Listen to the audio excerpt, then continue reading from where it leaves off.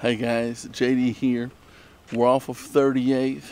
I wanted to pan around, let you see the street, get a feel for the houses. Really pretty location, really well located in regards to conveniences.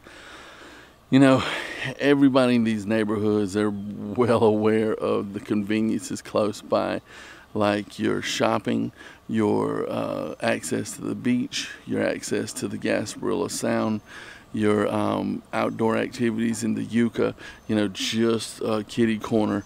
There's a guy, he owns a kayaking expedition company.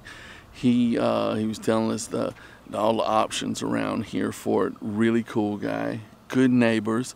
You're not far from food.